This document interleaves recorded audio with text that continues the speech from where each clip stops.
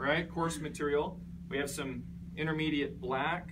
We have some smaller red. And then we have some white sand. Good contrast, right? Can y'all see? Come closer. Let's just come right in here because I'm going to need you to look closer. Don't be afraid.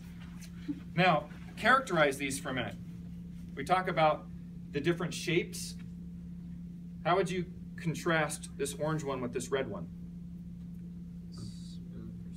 Okay, smooth versus rough. How do you produce a rough aggregate like that? You got to crush it. You got to break it. So this is a round, smooth stone, probably from a riverbed. It's been tumbled down by Mother Nature. This one is a very angular, crushed particle that was likely a manufactured particle.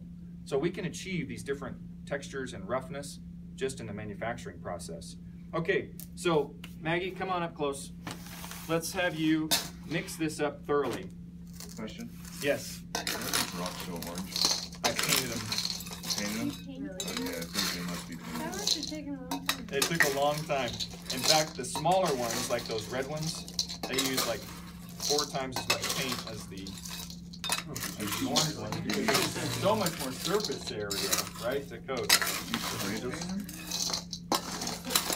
Better than individually painted. Yeah, they're spray painted. Okay, that looks pretty good.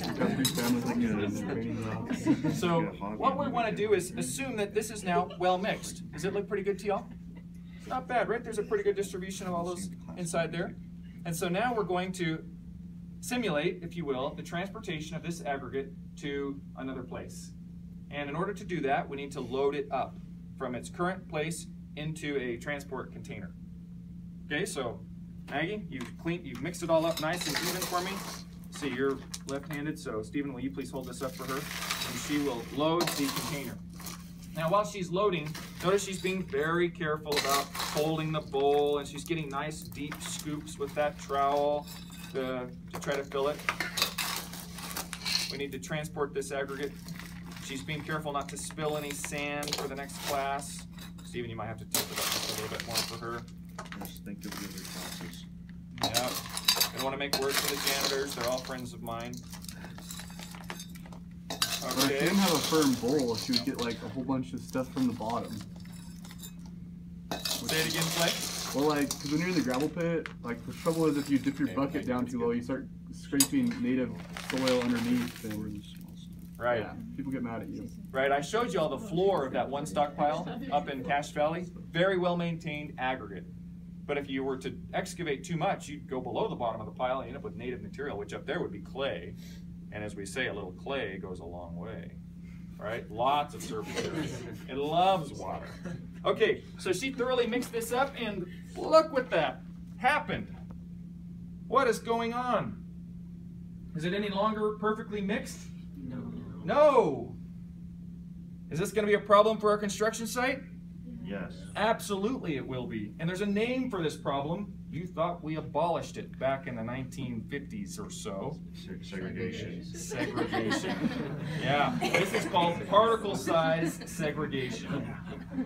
And it's still with us and alive today. We combat it every day on the job sites. Now, this is not the end of the problem though. We're still not done. We're just in the transportation. It hasn't reached its final destination. Stephen, I need you to gently, Maggie, you can pull that bowl back now.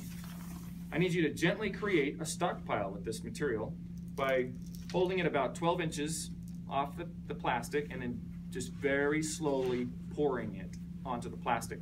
Okay, Maggie, pull it all the way back, and then those who are on that side kind of lift this up so that it doesn't splatter too much.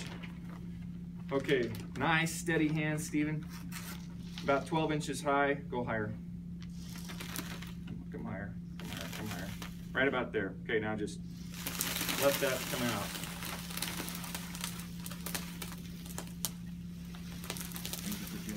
So is this a way that we move?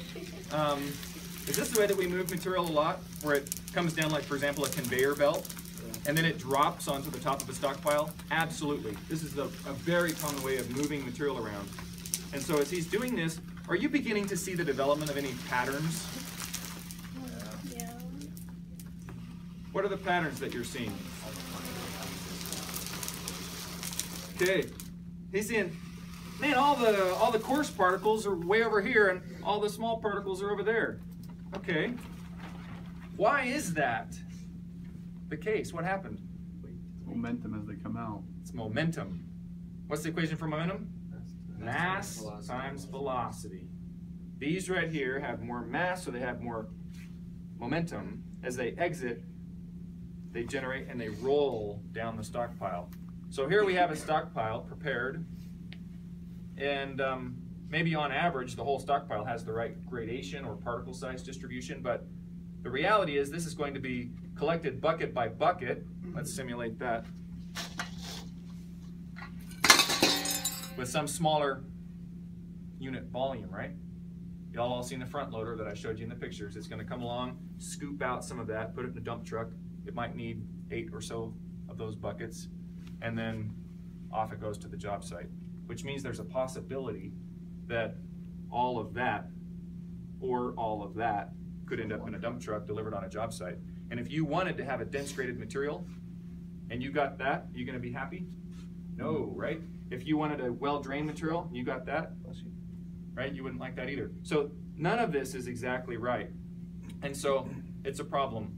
Now, one of the jobs of an engineer and technicians, often working under the engineer, is to inspect stockpiles and approve them for use on a project before anybody delivers this material to the job site and dump trucks.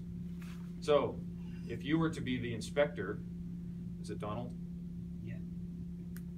How would you inspect this stockpile? You would need to collect samples to take back to the lab. Tell me about some thoughts, everybody, about how you might sample this stockpile to get a representative sample that you could declare as being suitable or not suitable. Maybe take samples on different sides of it. Okay, this is important. He says, take samples from different sides.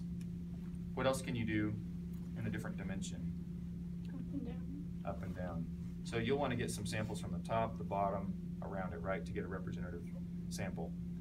And so, Donald, get us a representative sample.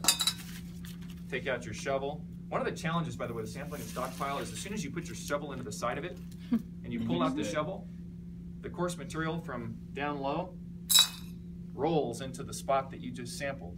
So you end up with all the coarser material always coming down. So one practice is to use a small piece of plywood and you push it into the stockpile sideways like this, and then sample from underneath it to eliminate all that coarser material from coming down on you. Okay, so you got one sample there. Get another sample. There's where all the fines went, right? We can see that.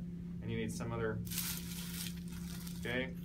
So if he were to do that, he'd get a pretty good representative sample of the stockpile, right? And he could take this back to the laboratory. And did the TAs talk to you about sieves and sieve analysis?